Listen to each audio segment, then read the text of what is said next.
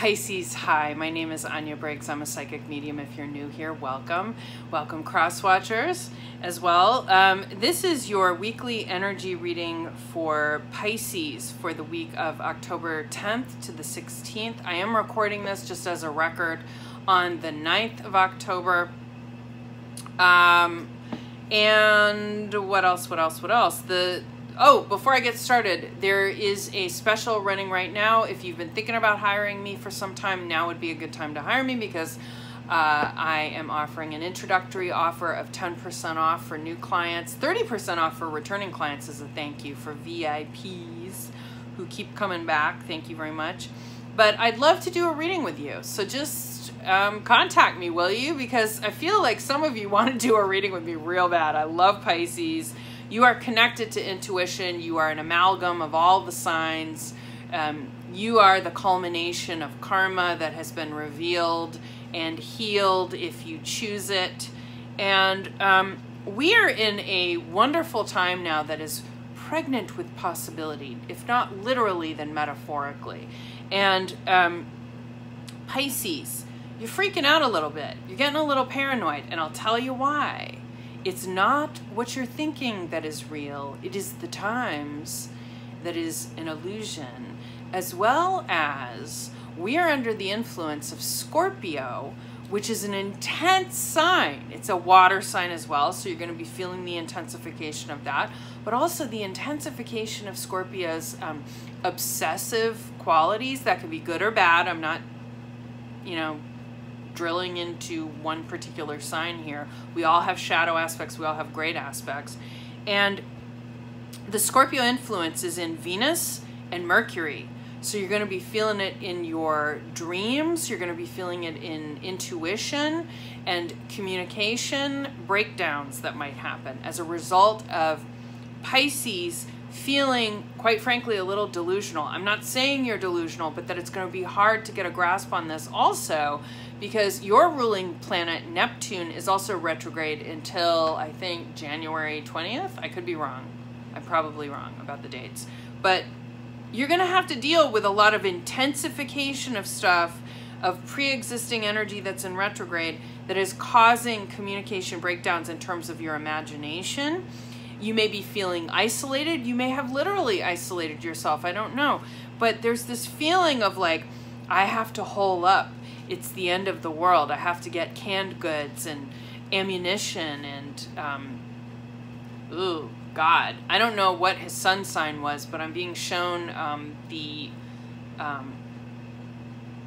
MGM Grand Harvest Festival killer that may have a connection to the sun sign. I don't know if he was Scorpio or his Neptune was all messed up at the time or something. That'd be interesting if you know the chart of the Las Vegas shooter, because that might have this. He might have been under some kind of psychosis. And I'm not trying to imply that Pisces, you are like this man, okay? But at its absolute worst, Pisces can kind of hole up and start stocking supplies and become very paranoid. It is quite serious out there. There are quite weird things happening, and it may feel very topsy-turvy in Alice in Wonderland. However, there's two separate things going on here. Will and nerve. The will to do something is wishy-washy right now with Pisces because they can't see clearly.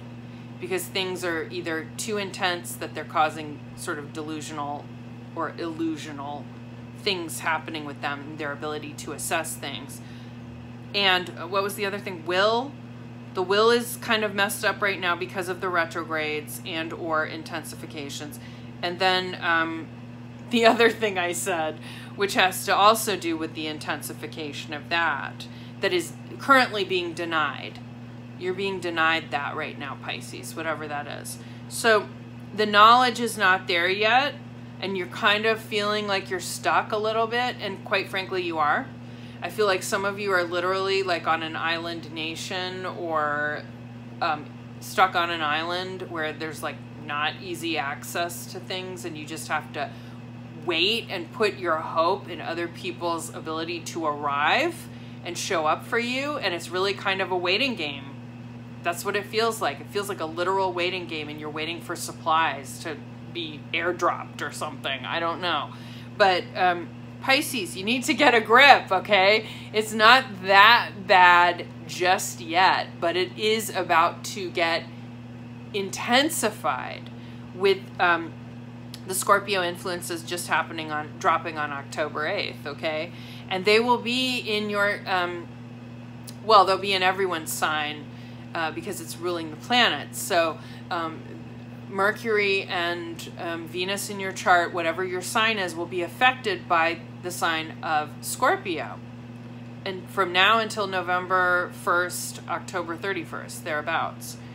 And you need to make a plan for that. Just small, steady steps every day leads you to the path and the end of the road. You know, not the end of the road, what's the metaphor I want to use? I'm chock full of metaphors here. I'm trying to make sense, but there's scant knowledge about what it is that you want from this, Pisces. Okay? You have to sit down and make a list of things, people, places, things you want to surround yourself with. I'm feeling like you're doing it. The vast majority of you Pisces are doing it. And like your opposite sign, yet again, I feel I need to say this only for you, but each sign has the sign that's opposite them, and the opposite sign can provide past life information, again, very intense information that even if we weren't under the influence of Scorpio right now, would be that level of intensity. Your opposite sign can either love you or hate you. They either reject you or have some unknown power over you that is completely mysterious that you can't shake. And it's true. I mean, I've had this happen time and time again with Pisces, and they just wreck me like no other sign. I don't know what that is. Probably has to do with karma. Or it probably has to do with the Pisces-Virgo dynamic, just as it does with the opposite sign of Scorpio with Taurus. There can be a lot of brick walls and fear and misconceptions and misunderstanding. And I'm asking you, Pisces, to wipe the slate clean of all of those expectations and ideas, because I'm getting that they're wrong for the most part.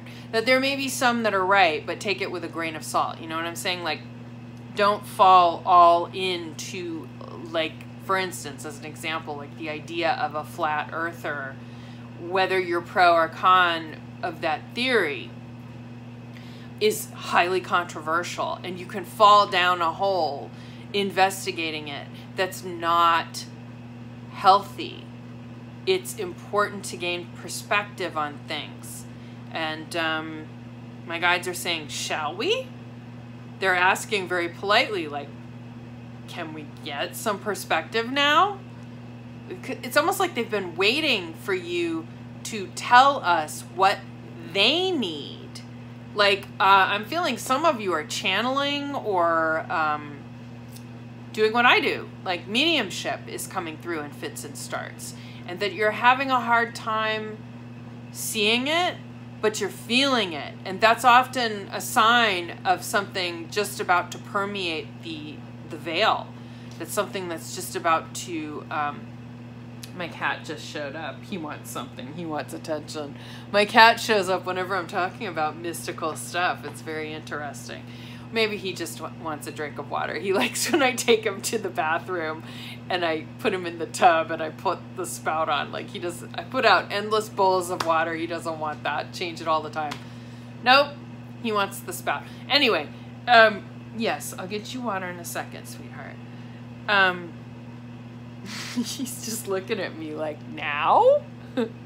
Now? And that's kind of like what Pisces is doing. I'm not kidding. Like Pisces has sort of been like the prophet in the woods going, okay, I'm going to fast and I'm going to do this and I'm going to do that. And I'm going to hold my hands up to the sky and say, now? Do we do this now? Do we have the breakthroughs now, the psychological breakthroughs now? Do we have the psychic ability now? And the answer is no, but you're feeling it, and that's important. I'm being shown like a piece of material, a thin piece of material like the veil, which gets thinner and thinner as we get closer to October 31st, of course. And that's going to be a very interesting Halloween because, first of all, it's going to be the first day of Mercury retrograde, and we are in the shadow phase of Mercury retrograde for 2 weeks prior to that. So you should be experiencing hints of things to come. And I'm being shown a ghost costume, someone with a sheet over their head as a ghost for a Halloween costume. As a sort of like the metaphor, it's like you can take the veil off and you can see what's holding you back. There's nothing holding you back but you, Pisces. So now what you have to do is, what I've said many times over, is you have to do this responsibly. Yes, you might be telepathic. Yes, you might be hearing things. Yes, you might have wild dreams.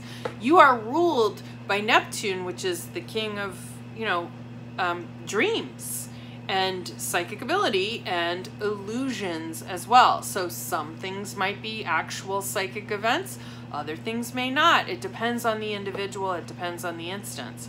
But right now it's unseen. It's unknown.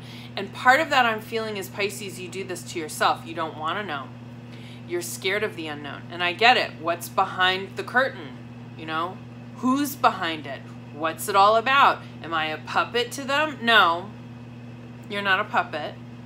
But you're not completely independent either. No man is an island is the phrase I wish to use, and they're using. No man is an island. Okay? So you can't hole up just yet. It's not the exact end of everything as we know it, but it is the beginning of the end of a cycle that the ancients called the Kali Yuga, and the beginning of a new one that I don't know the name of. I have scant knowledge of. But that you're going to learn a lot, Pisces. And if you are having a psychic awakening, like, share, comment, and subscribe. Why don't you hire me for a session already? Get it over with. I can help you through that. I can guide you through that. Or maybe you can guide me through it because you're so psychic now you don't even know it. But if you are having psychic experiences now, it's not uncommon, especially for this time of the year, as the veil is thin. And it will continue to get thinner. And it really is, like, if you want to hire me for a Halloween reading, I'm not kidding. It's not a hokey, jokey gimmick. The veil really is thinner on the 31st and the 1st, especially the 31st. I mean, the ancients knew these dates for a reason. They celebrated the solstice. They made sculptures and monuments specifically so that it would create, shadows and light within the context of it to guide them and to guide the seasons, in the same way that there are spiritual connections that we have that are karmic to the earth. And Pisces is that connection between water, which is emotions, and fantasy, and fluidity, and the desire to learn more. And that connection to the ancients is very strong right now. So if you were to do a reading with me, that would be very beneficial and help you understand your psychic side a little bit better. And some dead relatives might come through, and I might help you through that as well. But I try not to emphasize that so much because I don't want people to be over-reliant on dead relatives. I want them to be reliant on themselves as much as possible, and I'm really good at teaching people that too. But if you do have psychic ability, I understand how scary it can be, especially if you didn't seek it out or were looking for it consciously. But unconsciously, darling, I promise you there's some merriment afoot, and the spirits have chosen you most definitely if that's the case. So I wish you wellness. And don't worry, be happy. It'll all be over soon, and the veil will be punctured, and you will see clearly with your third eye. And I'll speak with you next week, or I'll speak with you even sooner. Hire me for a session. Like, share, comment, and subscribe. I'll talk to you soon.